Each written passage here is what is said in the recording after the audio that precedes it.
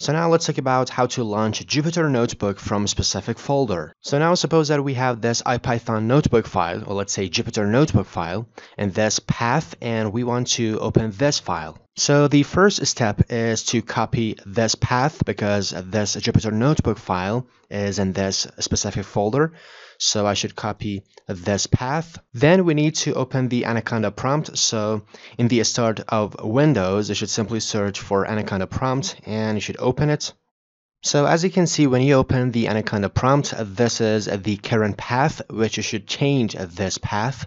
So you should simply type cd, means change directory, and you should press space on your keyboard, and then you should paste the path which we have copied, and you should press enter. And after typing this and pressing enter, because my file is in the H drive, so I should simply type H and colon, and I should press enter. So now you can see the current directory of Anaconda prompt has changed. So once you have changed the current directory, then you should simply type Jupyter Notebook, and you should press enter in order to open the Jupyter Notebook.